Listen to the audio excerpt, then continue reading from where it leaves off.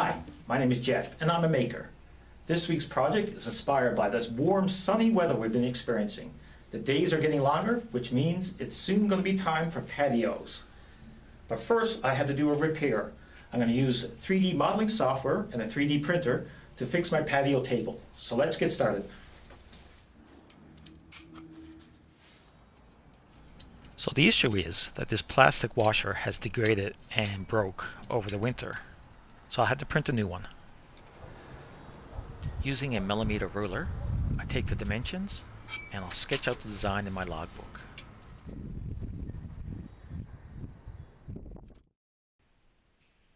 Using Tinkercad, a free online 3D design software, I'm going to build up my shape. It's simply going to be a series of cylinders, some solid, some holes. I designed the replacement piece a little bit beefier than the original. I wanted to be able to survive the cold winters and hot summers. Download the file in STL format, import that file into your slicing software, and export your G-code for the 3D printer.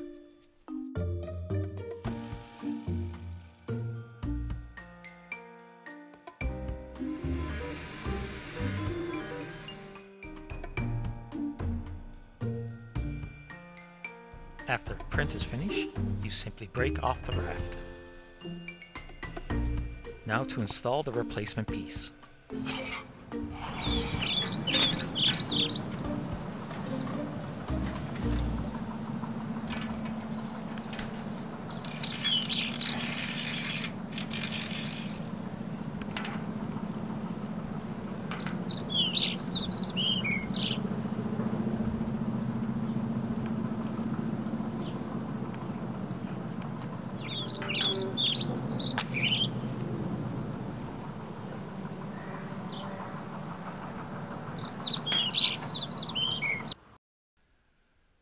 If you like this video, please check out my previous home repair video where I fixed a bedroom window.